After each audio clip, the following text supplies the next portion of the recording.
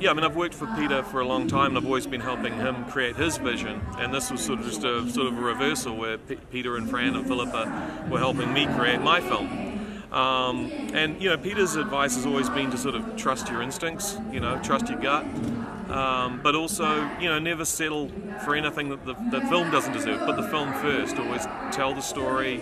Try and design a shot that's the most, you know, interesting and efficient way to tell the story. I mean, real nuts and bolts stuff, you know, sort of, you know, there's no sort of, you know, high theory or film school kind of theory. It's actually just real sort of practical mindsets in which to get into to approach the work. And then the rest of it's just like, and then go for it. Just you know, it's up to you now.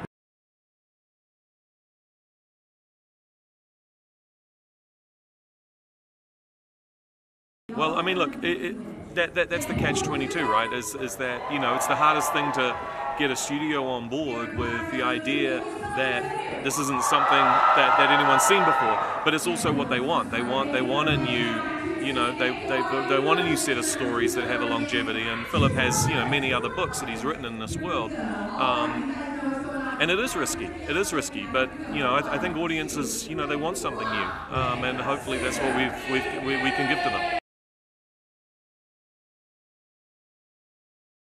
Look, yeah, I mean, yeah, I'd love to. I mean, I've fallen in love with this world. I've fallen in love with these characters. I love working with the cast. They're all amazing bunch of people, and a lot of them, most of them come back. But you know, I think you know, that'd be a discussion to have with Pete. You know, he might secretly want to direct the next one.